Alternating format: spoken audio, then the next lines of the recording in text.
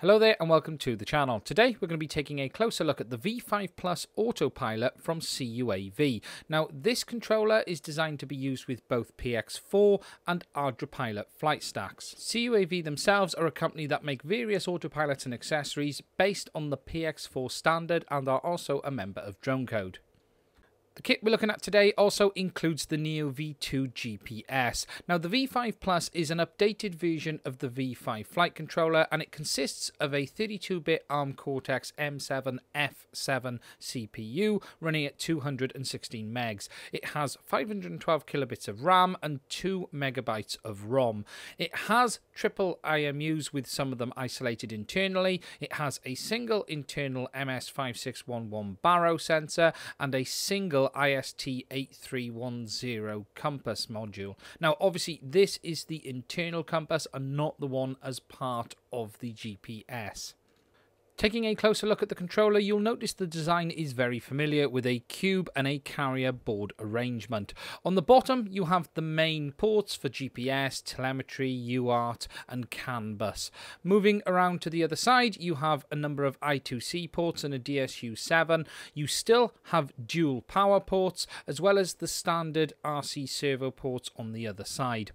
You also have analog digital connections as well as separate S-bus and PPM inputs and outputs. There's an SD card on the side of the autopilot, and below this is an SPI port for connecting external sensors over this bus. On the other side you have an S-bus output as well as the USB port. Now this is actually a USB-C, and this is where you connect it to the software for uploading the firmware. As mentioned, this kit also includes the Neo V2 GNSS module, which is an MAN module with built-in safety switch.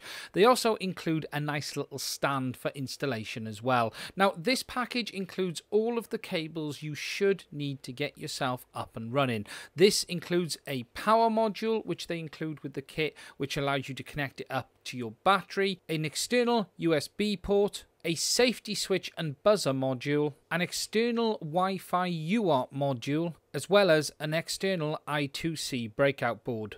Now, the overall design of this autopilot is very similar to the Cube autopilot from Profi CNC and Hex. Now, I have to say, these two products are entirely separate and they are not compatible with each other at all. Whilst this is a Cube design, it is not compatible with the Profi CNC ecosystem, and it is basically just its own cube and carrier board, and at this time there are no other options, boards or accessories that are compatible as far as I am aware.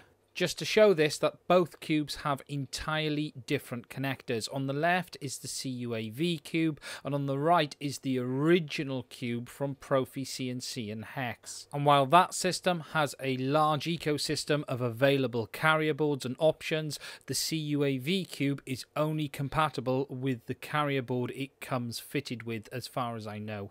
Just comparing the two in size, with the orange cube with the built-in ADS-B on the right, you can see that they are very, very similar. And regards to space-wise, if one fits, pretty much the other one should as well.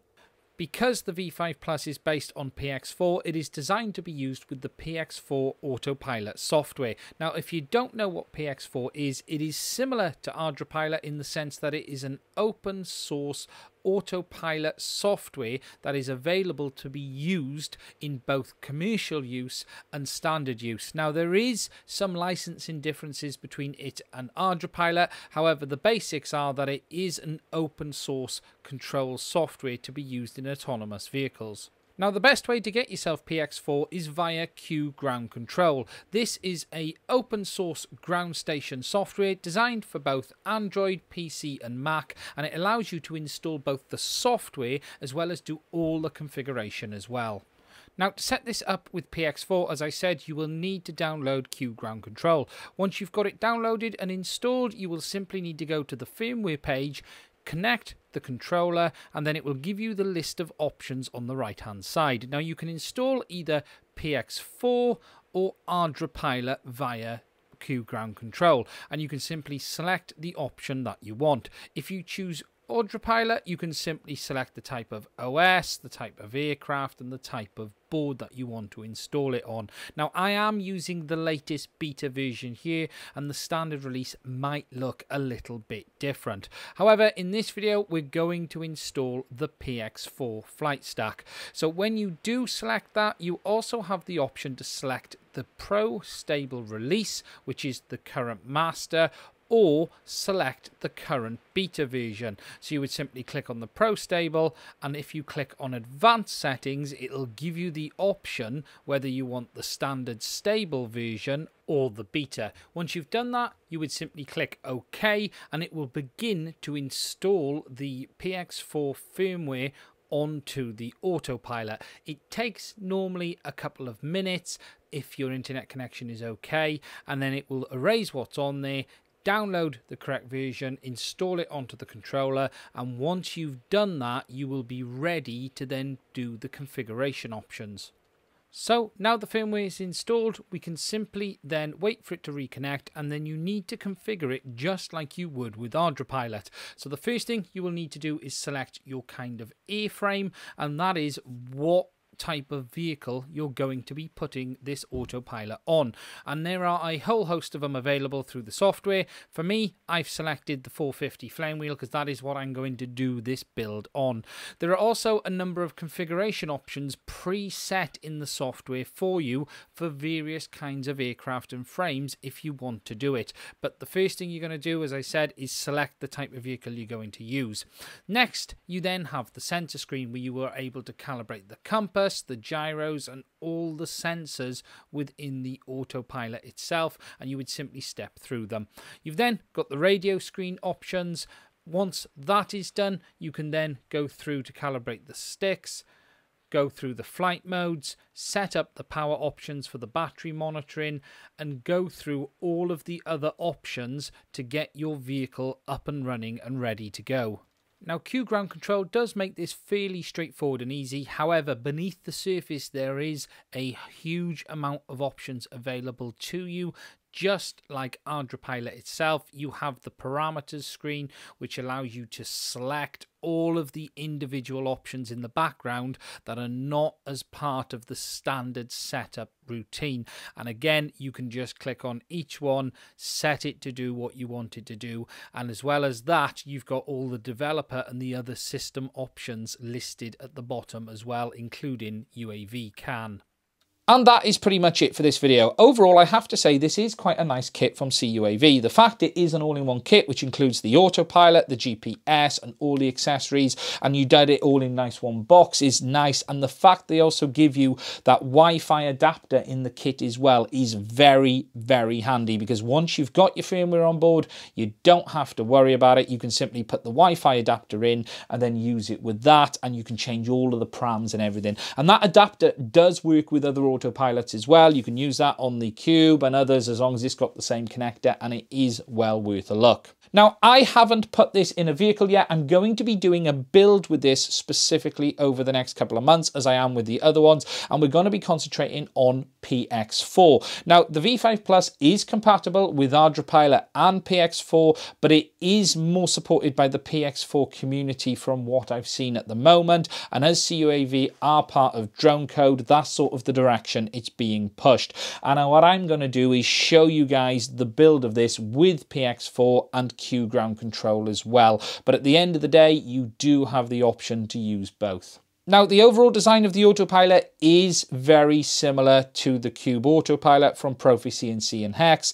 As I have said, this is not a Cube. It is not compatible with the Cube ecosystem as well. And whilst it is very, very similar, it's hard to deny that it isn't. It is its own system. And at this time, as I've said, it's not compatible with the carrier boards. The only carrier that I have seen is this one that comes from CUAV themselves, and there isn't any others on the market that I've seen that you can use this with. However, that isn't to say system integrators haven't been building this square cube shape autopilot from CUAV into their units. Now, this carrier board is very well made, to be fair. Overall, it's metal. Overall, everything is, you know, it's nice and hard. There's no plastic anywhere. There are connections absolutely everywhere on this thing as well. You have more connectors than I've probably seen on any other Autopilot, if I'm honest. You've got additional I2Cs, SPIs, separate ports, absolutely everywhere on it. And that is any good if you need it, but if you don't, they're not going to be used. But there are options with it as well, and it is using that USB-C connector rather than that micro USB compared to most of the others too.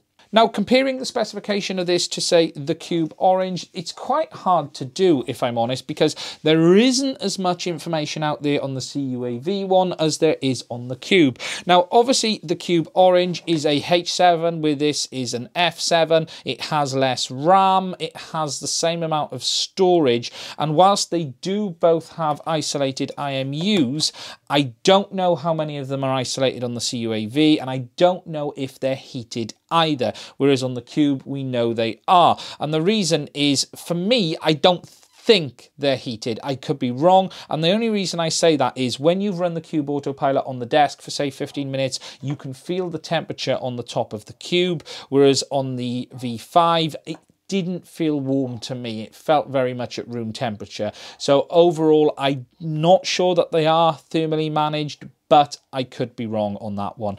Now, really, the V5 Plus is more like the Cube Yellow than the Cube Orange. And it should also be said that it doesn't have ADS-B built in like the Cube carrier board that the new Orange model comes with. But it is more like the Yellow with the standard carrier board than it is the Orange itself. However, it is very much based on that PX4 design, and it is still following all of the same connections that these other units are using as well. Now, if you are looking for this kit, it is worth looking at, especially if you're going to be a PX4 user, because for me, that's where this one is really aimed at, and it is available to get now. I'll also put a link to it in the description of this video as well. Now, what Autopilot to buy one versus the other, that's very, very hard for me to say. I've used a lot of the Cube Autopilot gear, and I don't have too many issues. However, I'm going to be putting this one in a build with PX4 as well, and I will show you that in the near future too, as well as showing you more on the Pixel Cubes and all of those other ones. Really, for me, it comes down to what software you're going to use and what support you're going to be trying to get, because it should always be added that with any of the systems, that the hardware is independent than the software. So the software is open source and very much community driven. So if you're having problems with the software, you need to go to them, and if you're having problems with the hardware, you need to go to them. But again, it does appear to be a very nice kit, and hopefully I'm going to be talking about it a little bit more in the future. That's it for this video. Thank you very much for watching. Please do subscribe to the channel. I'll put a link to it in the description. I think 3DXR stock it as well, and I will put a link in their forum as well. That's it, and I will do another video again soon. Please do subscribe to the channel and check out all of the other videos we have available. They are also split into playlists to help you easily find the ones that are relevant to you. If you would like to support the channel, please check out the links that are in the description for each video. You will find the links for the products we've been talking about, and it's only by you guys purchasing via these links that allows us to keep making videos and buy products to talk about in the future. Please also check us out and follow us on all of the social media platforms such as Twitter, Instagram and Facebook. We're beginning to build these accounts up, and whilst it is early days, I would appreciate it if you would like, share and follow us on these platforms. Finally, please also check out my website, www.madrc.com. Now, this is somewhere that we've been putting some of our blog posts and things like that over the last couple of years. So if you're interested in having a look, please do go check it out. That is it. Please do click that subscribe button. Thank you very much, and I will do another video again soon.